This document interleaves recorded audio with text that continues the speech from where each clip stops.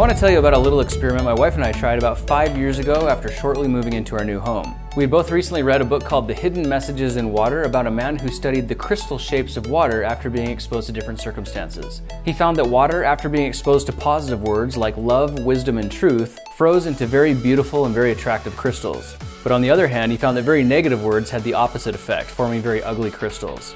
And since our bodies are made up of around 70% water, this lends a lot of credibility to the idea that the words we use and the words that people use to us can actually physically manifest in the way that we look and feel. So here's the basic idea of the experiment. My wife and I cooked up a full pot of rice in the same container the same day.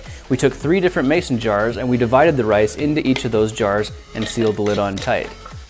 The only thing that we did different was we took labels and wrote different messages and attached them to the different jars. One jar was full of love and positivity, the other jar was labeled with hate and other negative comments, and the third jar was left completely unlabeled. Now what we were supposed to do was talk to the jars every day, expressing love and affinity to the one that was labeled positively, express hate and disdain to the one that was labeled negatively, and completely ignore the one that wasn't labeled at all. What actually happened was we stuck these things away on a shelf and completely forgot about them for about 6 months. When we came back to check 6 months later, this is what we found.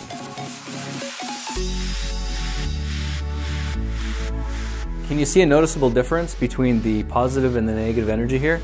What's really interesting about this is these are just from labels alone. We didn't talk to these, we didn't spend any time with these, we didn't give them any different kinds of energies. All we did is label the jars and set them away and forget about them. I think that's a pretty stark contrast. Now the one that wasn't labeled at all, you can see it did turn a little bit discolored.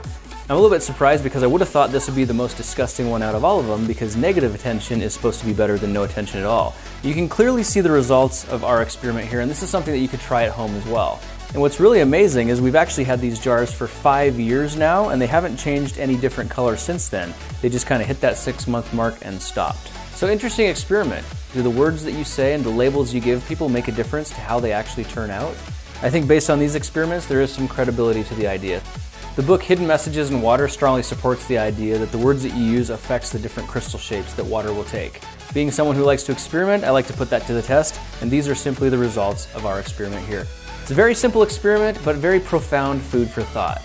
Thanks for joining me for this video, guys. I'll be looking for you in the next one. Talk to you then.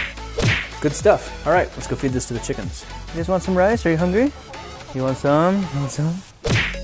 Hey guys, thanks for watching, and remember I'm giving away prizes now on every new video. All you have to do to qualify is subscribe to my channel, ring the bell, and select to be notified when my next videos get released. The secret link to my giveaways will be pinned in the comments for the first 12 hours. If you like what I'm doing, show your support right now by giving this video a big thumbs up and share with a friend. I love you back, and I'll see you next time.